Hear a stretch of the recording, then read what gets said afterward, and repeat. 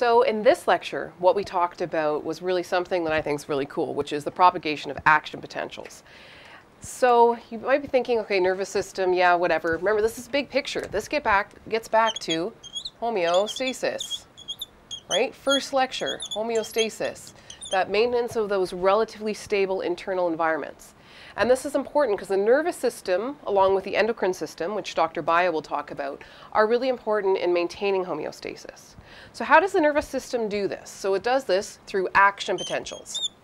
So we spent some time today talking about action potentials in terms of how they're propagated. We talked about the setup of the neuron in general.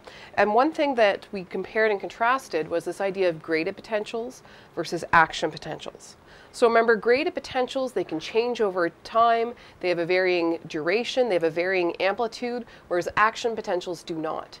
And graded potentials can cause action potentials if threshold is reached, remember, at that axon hillock. So that's really the trigger point.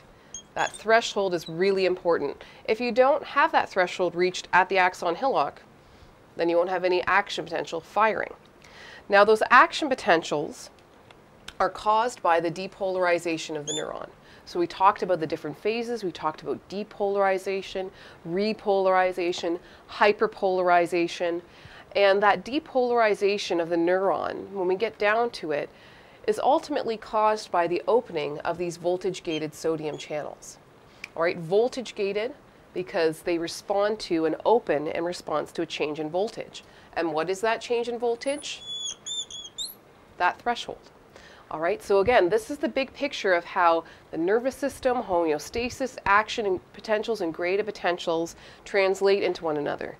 And now, future Sarah, I gotta ask, please don't tell me that you told that gross joke story again about the nerve. Now the guy cut the nerve and it's just giving me chills again thinking about it. So I'm sure you did, but anyways, I'm sorry students, future students, for that. But anyways, here's your big picture of action potentials, graded potentials, and really a summary of this lecture.